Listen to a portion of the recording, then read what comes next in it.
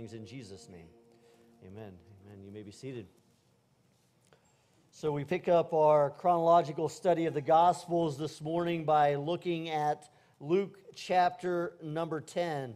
If you have your Bibles, before you turn to Luke 10, why don't you go ahead and turn to Luke 1.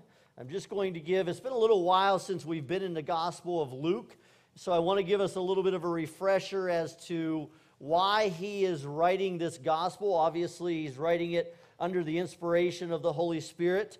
But in Luke chapter number 1, we get a very good picture of exactly why this gospel is written. Just follow along with me in Luke 1, verse number 1. We're going to read down through verse 4. It says this, and this is Luke obviously writing, and he says, "Many have undertaken to draw up an account of the things that have been fulfilled among us." So a lot of people were witness to what Jesus was doing, what was taking place in those times. And he says, listen, a lot of people have done this. And he says, just as they were handed down to us by those who from the first were eyewitnesses and servants of the word. There were those who had been a part of Jesus' ministry throughout. Therefore, verse 3, since I myself have carefully investigated everything from the beginning, it seemed good also to me to write an orderly account for you, most excellent Theophilus, so that you may know the certainty of the things you have been taught. He says he's writing the book because he's carefully investigated all of the claims, all of the accounts of what had been told about Jesus and his miracles and his parables and all of the things that had been said about him from those who had been with him from the beginning. He says, I've carefully investigated these things. There's an author and speaker, Josh McDowell, who his testimony is pretty remarkable, such that as someone who wanted to disprove Christianity, he sought to investigate all of the claims, even going overseas and looking at the libraries and looking at the historical records. And Luke is saying, listen, I have investigated all of these things, and so I thought it wise for me to write an orderly account of what took place. And I want to do this so that there can be a solidification, if you will, and a certainty about what has taken place and the things that have been taught. And so as we study our passage today, just keep those couple of things in mind. He has investigated the claims, and now he's writing an orderly account to help us with our faith. Our faith should be strengthened by studying the Word of God, by seeing an orderly account of the life of Jesus, by looking at what he's famous for. If we just want to take and build off of the song that we just finished singing, Luke is saying, I'm going to write these things out in an orderly manner. I've done the investigative work for you. In other words, he's the one in the group at school that is an overachiever. You know, you have some that they just will kind of tag along and they'll reap the benefits. Luke's saying, I've done the work for you. I've put an orderly account. Go ahead and read it and be assured of what Jesus has done and who he is. And so as we get to Luke chapter number 10, and you can go ahead and flip back over there with me, just a few pages away, I'm sure. As we get back over there, let's keep those couple of things in mind as to why he wrote it. Verse number 1 of chapter number 10. And your title probably says, you know, that Jesus is sending out the 72. And in verse number 1, it says, after this, and obviously after what has taken place and what he has written in chapter number 9, again, an orderly account. After this, the Lord appointed 72 others and sent them 2 by 2 ahead of him to every town and place where he was about to go. He told them, the harvest is plentiful, but the workers are few. Now, before you think, Pastor Dave, we already preached this passage, did you forget that?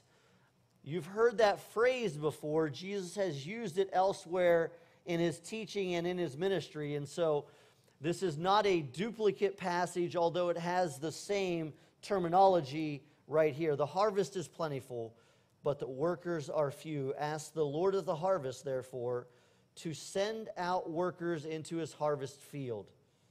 Go, I am sending you out like lambs among wolves. Do not take a purse or bag or sandals, and do not greet anyone on the road. Just 4 verses for our study this morning. When I originally looked at preaching this passage, I thought maybe I could preach the entirety going down to verse 24, but there's just too much in here to just kind of skip over some of these things. It's a pretty simple passage. I mean, I don't think this is one of them where as you read it, you say, oh man, I got to really bust out the commentary on this one. I got to really dig in. Now, we like to dig into God's Word, but this is a reasonably simple passage. Let's teach our way through it.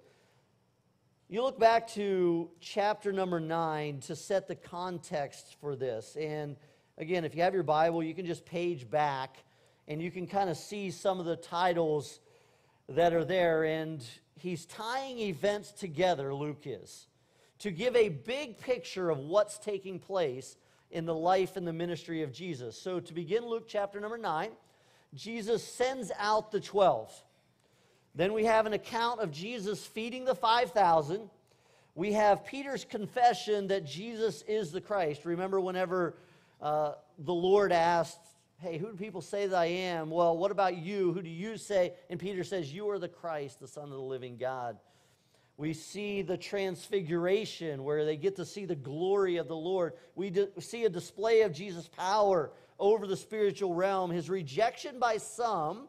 And then as we get to the end of chapter number 9, we see that there are 3 separate accounts of those who say, I will follow you, but then choose not to. They count the cost and they say, no, I'm not going to do that. Let's remind ourselves of those 3 real quick.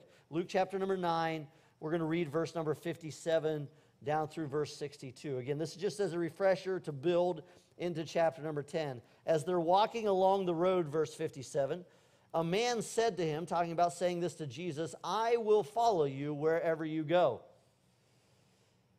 Jesus replied, foxes have holes, birds of the air have nests, but the Son of Man has no place to lay his head. We don't hear any more from him.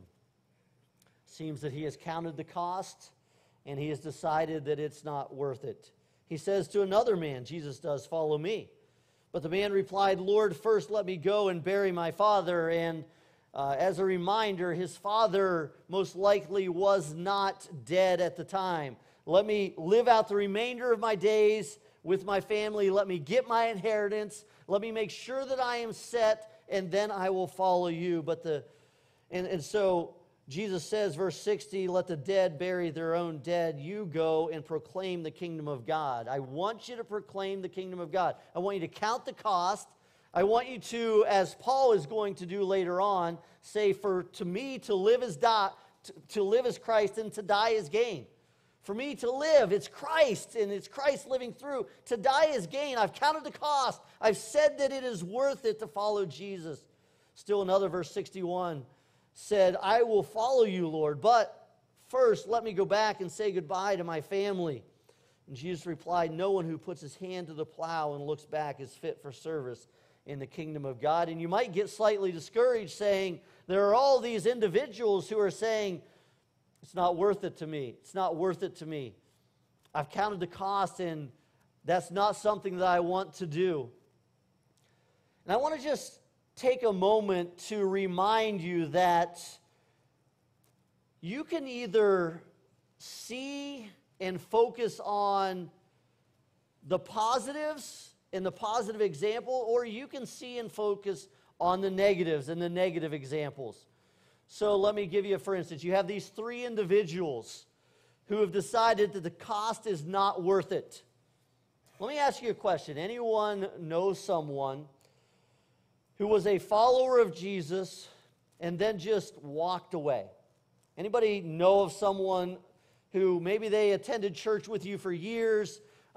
Only about 50% of you. Now that surprises me. So either the other 50% of you are sleeping, or you haven't formed very many relationships within your churches that you've attended, or somehow or another you got surrounded by people who, every one of them was faithful. I could give example after example after example after example after example of those who were following Christ and then just, boom, decided it's not worth it.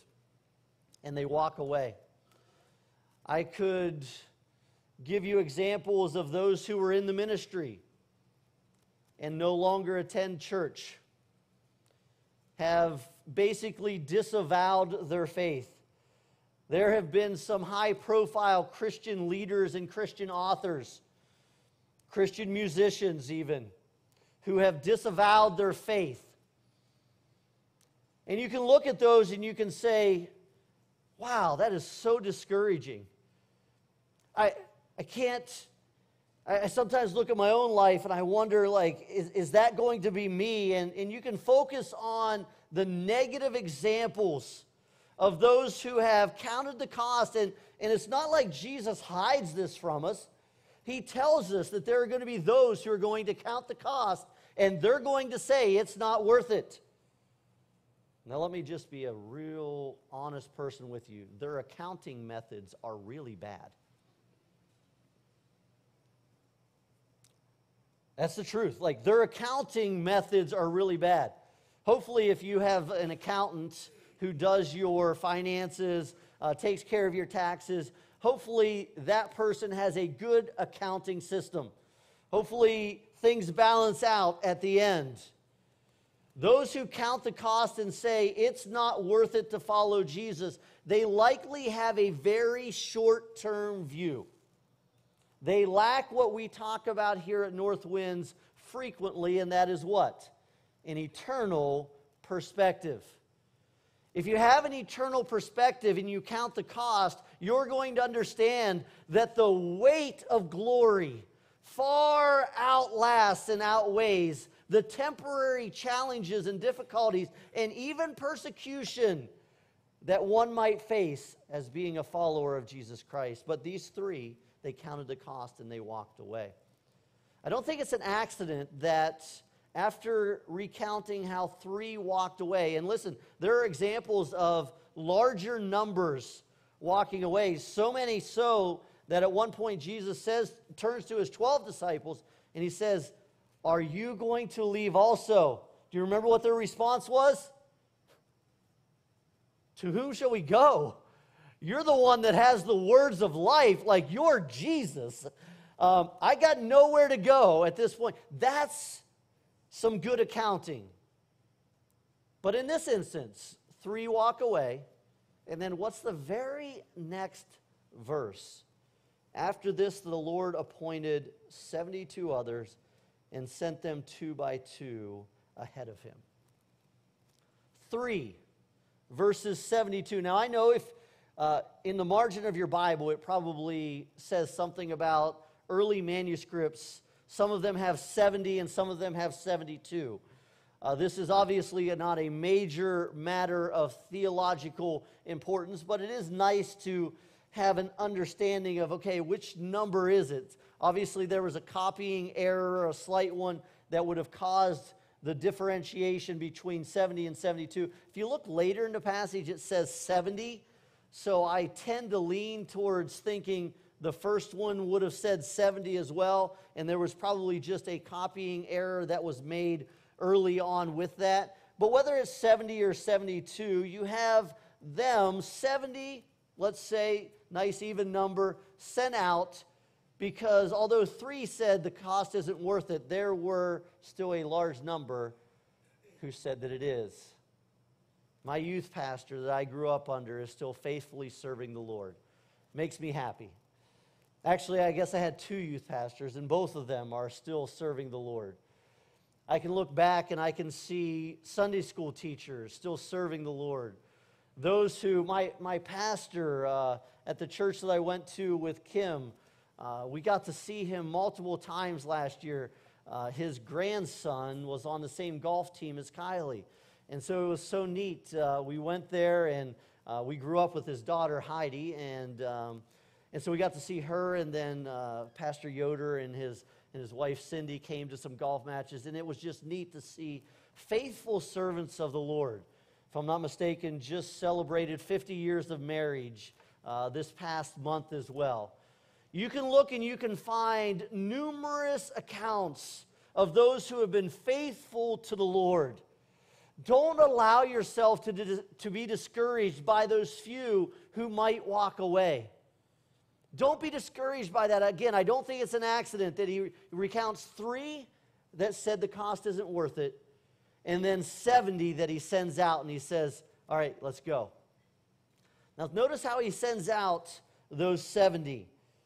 It says that he sent them out 2 by 2 ahead of him. Now, why do you think he might have sent them out in pairs rather than individually? I think there might be 2 reasons, and maybe even more, why Jesus would do this. Turn back in your Bibles to the book of Ecclesiastes. A pretty familiar passage here, Ecclesiastes chapter number 4. Verse number 9, we read this. It says, 2 are better than 1, because they have a good return for their work. You ever worked by yourself and then worked with someone, and at the end of the day, after working with someone, you're like, oh my goodness, I'm so thankful for your help. Yeah, it was such a relief to have you there helping me. I worked all day yesterday by myself, and do you know how much I accomplished? I'm almost ashamed to say this. I told Kim and Kylie at the end of the day, I said, I would have done better to have stayed in bed all day. I got negative work done. And what I mean by negative work is that means that I broke something in the process of trying to fix something. And then in the process of trying to fix that thing, I was unsuccessful again. By the end of the day, well, at the beginning of the day, I had a functional vehicle. By the end of the day, I didn't. Okay? That's the way my day went yesterday. I could have used my father-in-law, who's a mechanic, and would have probably had me taken care of within about 30 minutes. In fact, I called him on the phone. He's like, if you were here, like, we'd get this done in no time. I'm like, I'm sure we would. 2 are better than 1. They have a good return for their work. It goes on to say in verse number 10, if one falls down, his friend can help him up. But pity the man who falls and has no one to help him up. Also, if 2 lie down together, they will keep warm. But how can one keep warm alone? Though one may be overpowered, 2 can defend themselves. And a cord of 3 strands is not quickly broken. I don't think it's an accident that the Lord sends them out in pairs, because 2 are better than 1. I have said many times how thankful I am for, I and Kim are, for Pastor Kirk and Donna and their willingness to partner with us here at Northwinds. Pastor Kirk is someone who has been in my life since a very young age. When I was talking about those who have been faithful to the Lord that I can look back on, I can see Pastor Kirk and Donna through the years and their faithfulness to the Lord. The special nature of our relationship, it does my heart good to be around Pastor Kirk. It just does.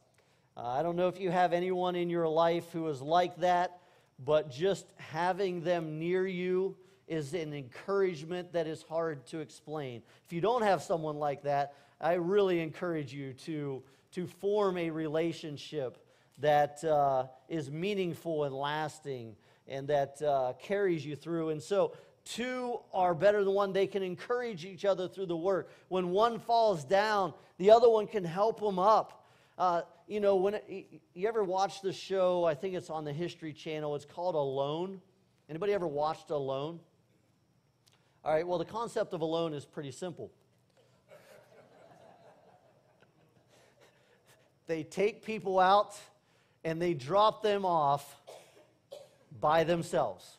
Out in the middle of nowhere, not like they get 10 items they can choose. They can take like a tarp, they can take an axe, they can take a bow, they can take some fishing line, but they go out there and they just drop them off by themselves.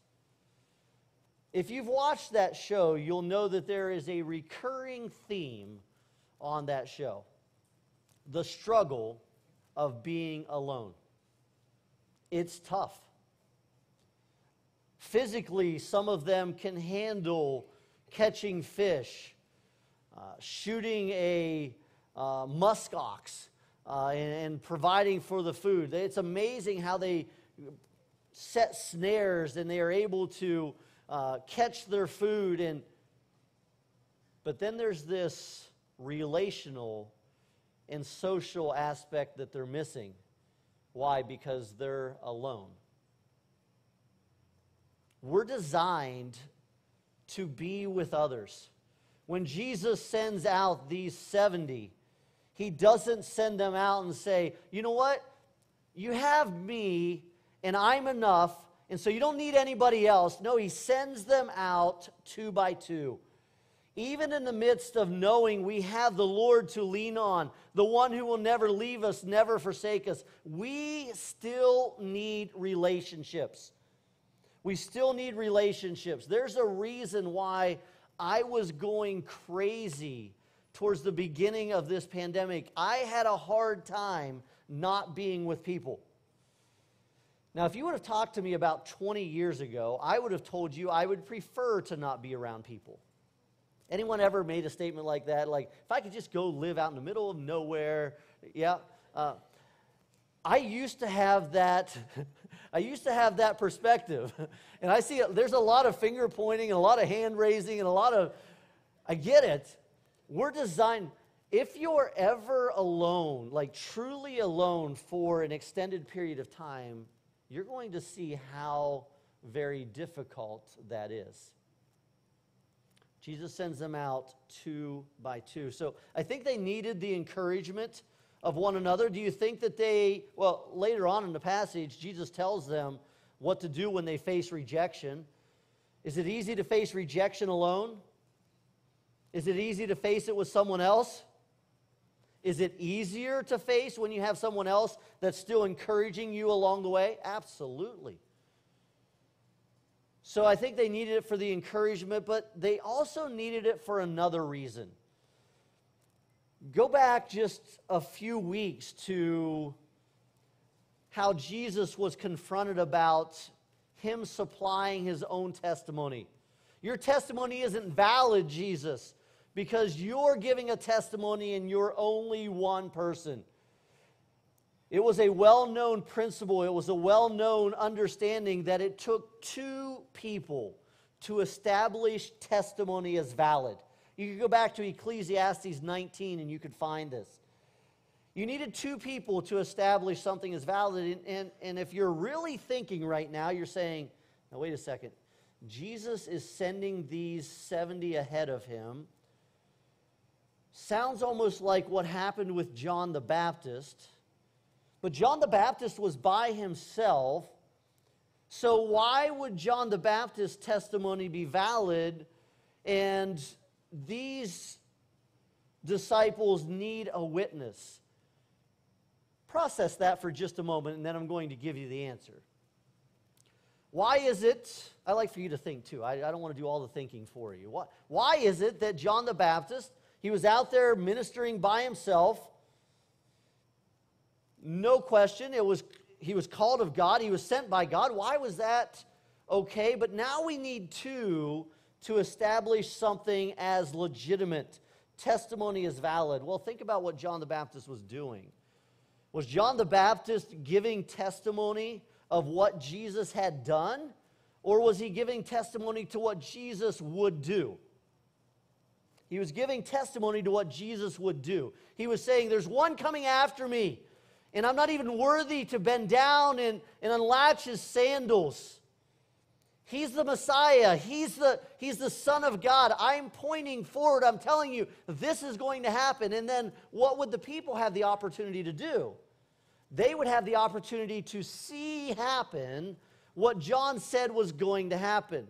But now Jesus is sending out these 70, and he's saying, I want you to go into the towns and the villages that I'm about to go to.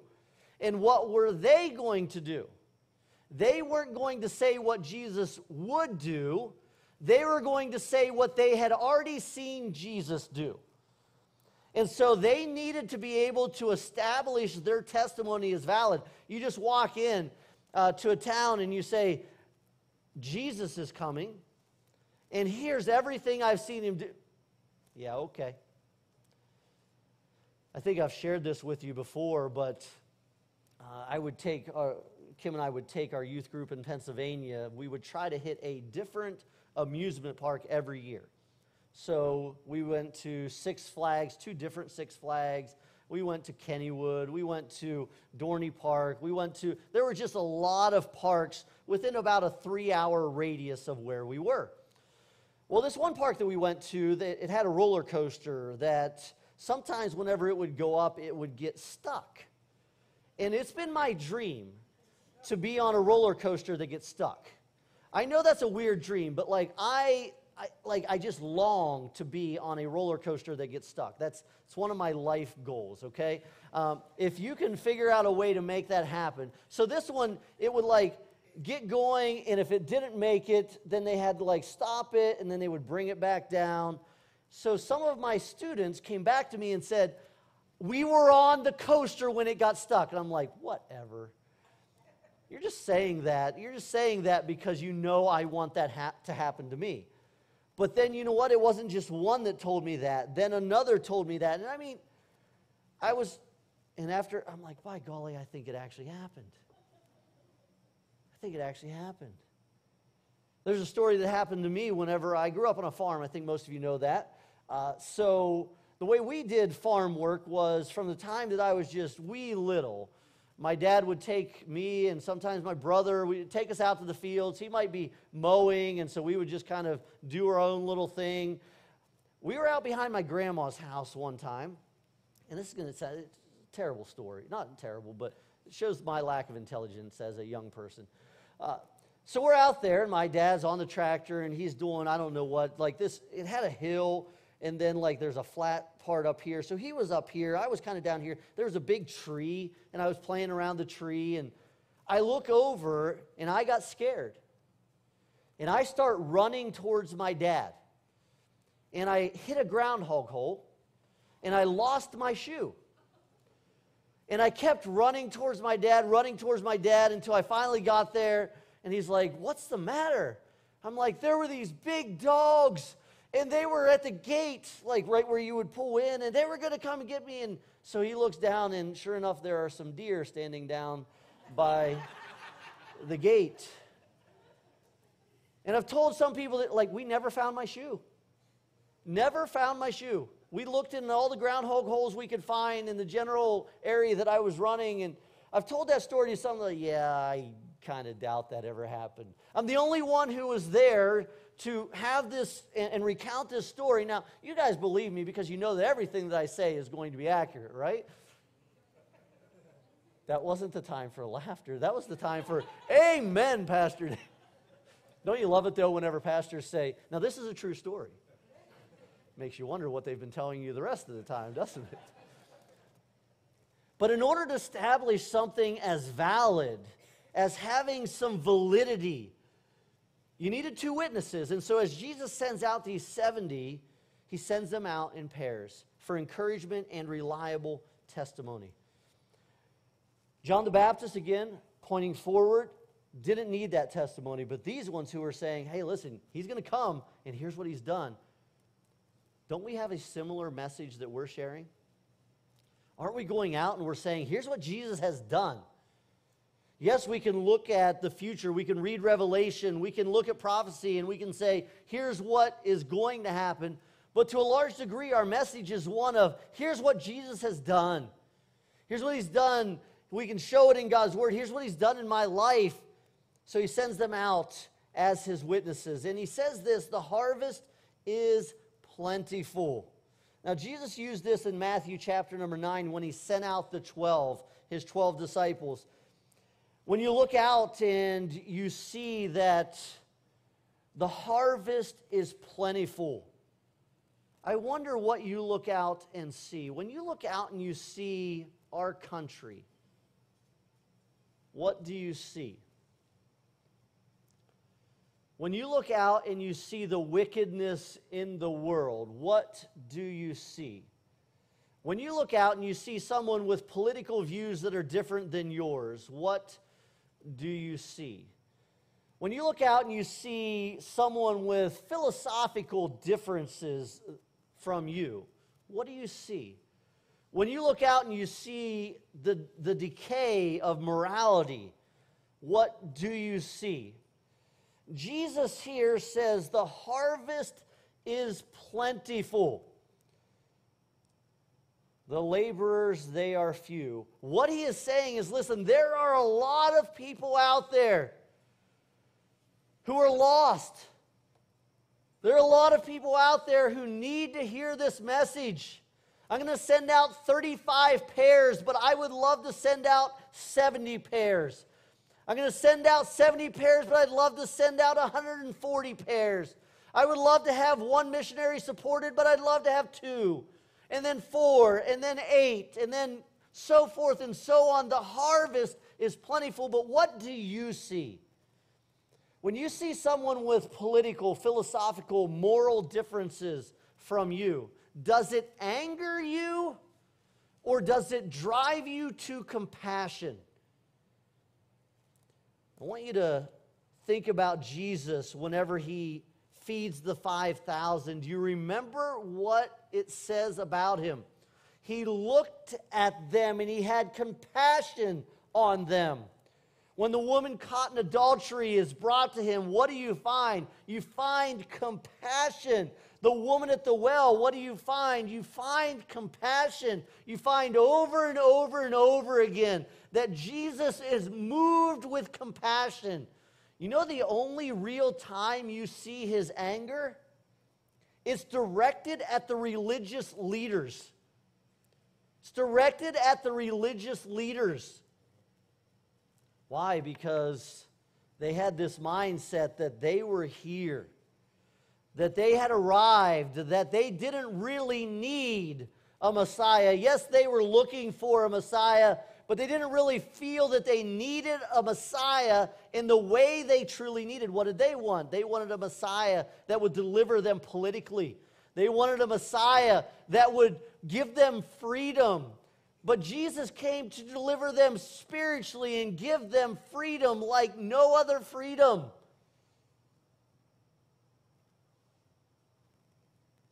Are you moved with compassion for your fellow man?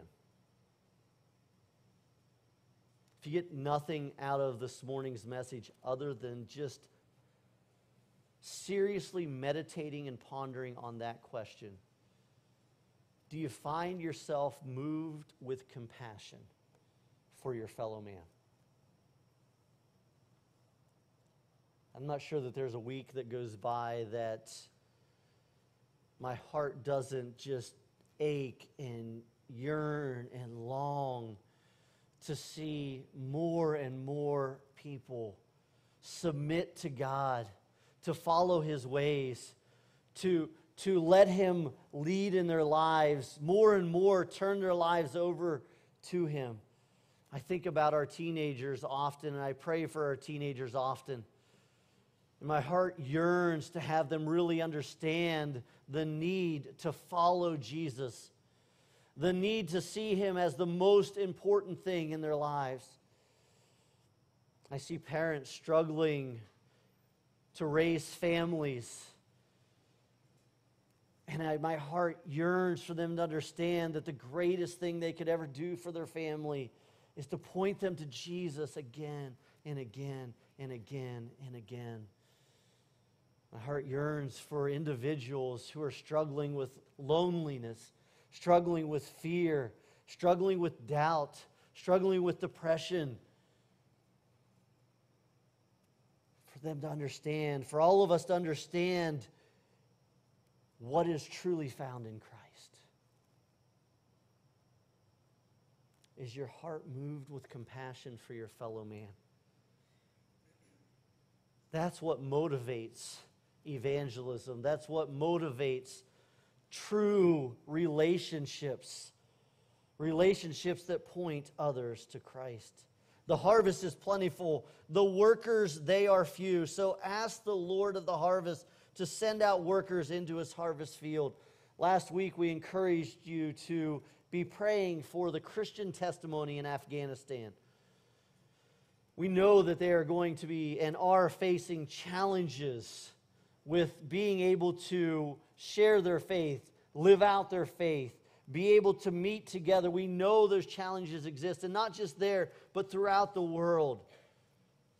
Are you praying for our missionaries? I was so excited to see the brothers are now on the field, and they had to go through a time of quarantine. And you say, how do you know? You can go on to our church app. You can go to our mission section. You can find the updates for each one of our missionaries to be able to pray for them, to pray for the Vances as they are ministering there.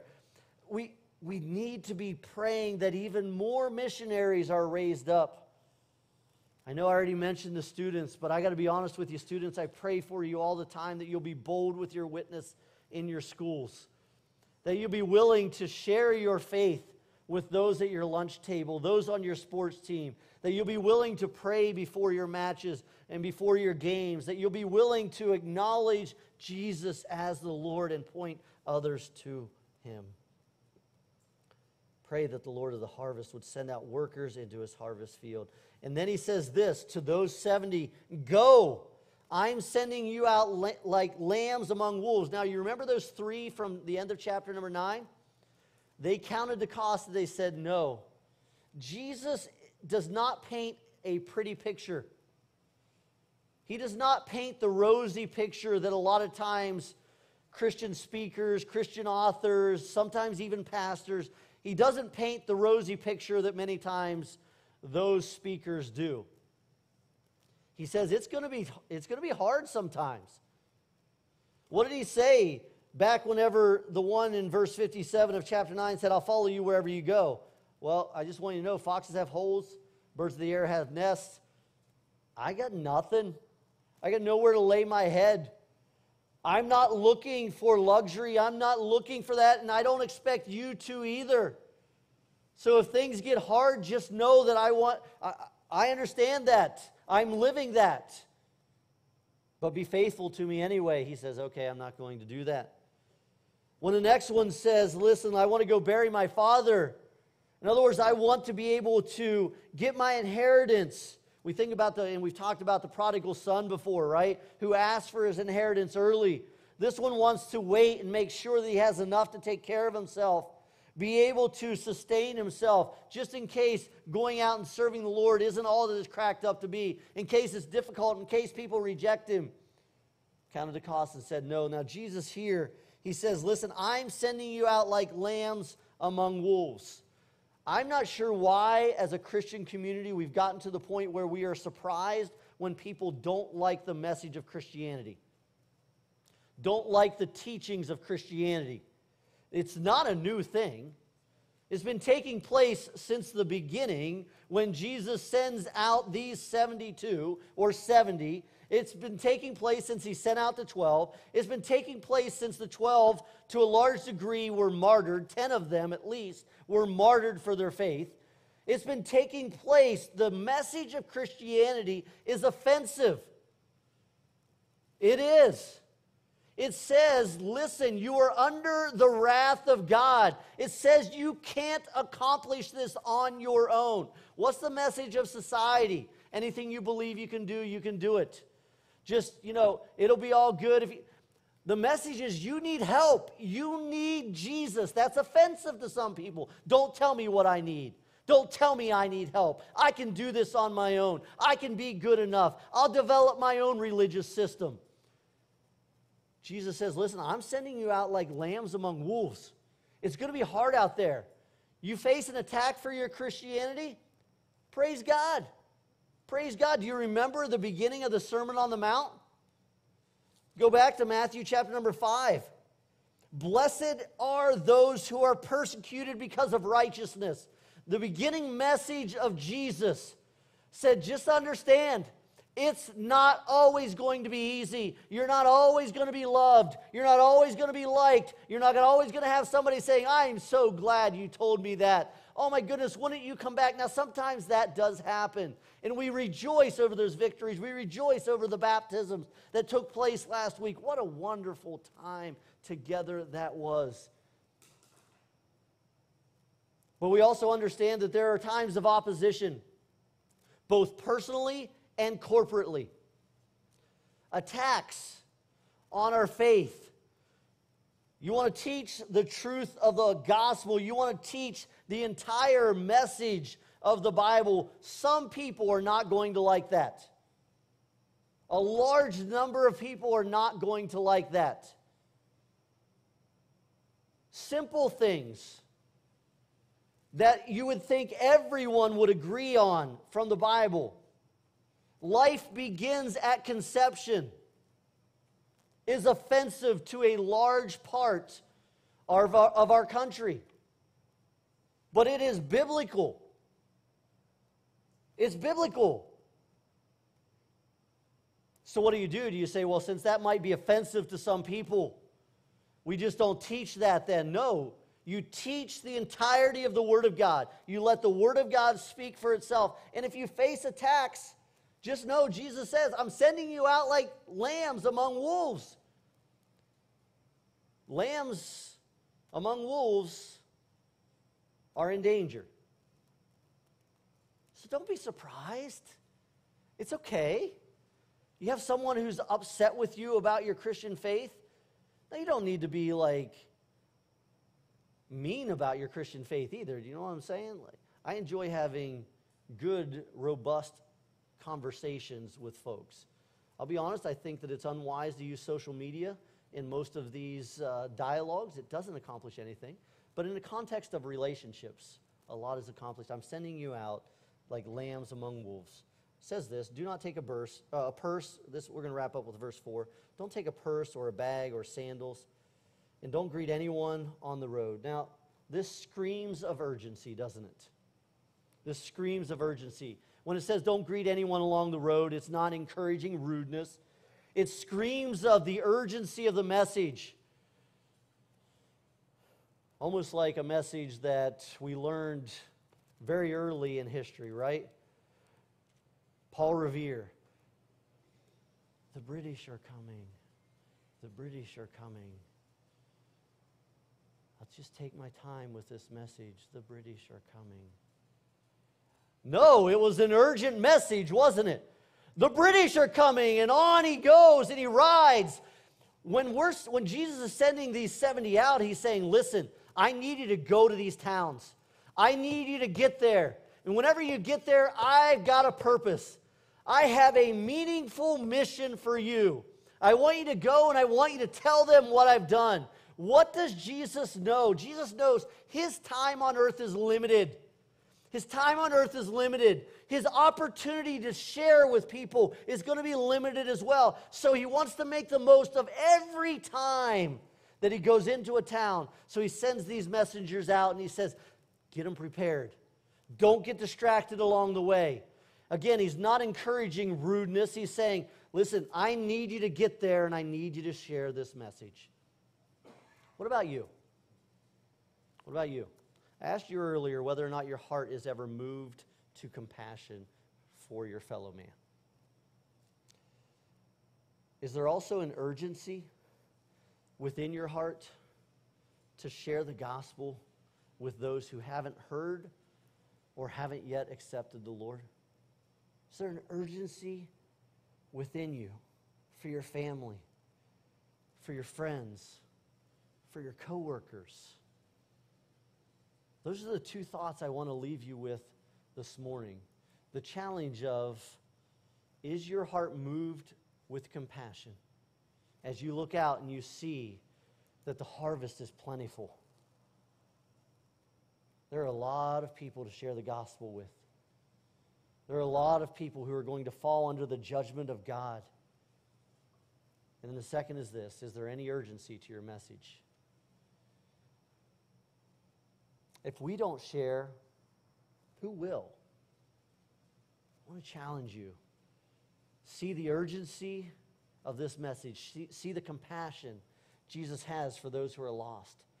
And let's join him in his work. Maybe you're the answer to the prayer for more laborers. Maybe you're the answer to the prayer for your coworker that a grandma, a grandpa, a mom, a dad has been praying for. You do realize that there are people all around this country and all around the world praying for their kids, praying for their grandkids, praying that the Lord would break through to them, that the Lord would soften their hearts to the gospel. Do you realize that someone may be praying for you to be that person who shares lovingly, compassionately, but boldly with them? Father, thank you for your word. Drive us as your people to a greater urgency with this message that there is salvation in none other. There is hope found in no other, only in the name of Jesus. God, I pray for those who are a part of Northwinds Church. I pray for those who are a part of Mohican Church of the Brethren, for those who are part of Congress Community, those who are part of Emmanuel Oldstone, and other churches in the area and extending beyond our area, that a large number of people would have compassion and urgency towards their fellow man. That every one of us would be the answer to a prayer that is prayed by a mom or by a dad, by a brother or a sister, a grandma or a grandpa, an aunt or an uncle.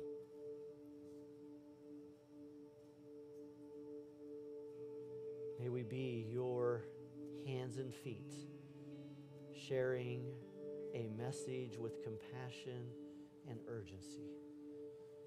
I pray this in Jesus' name. Amen. Amen.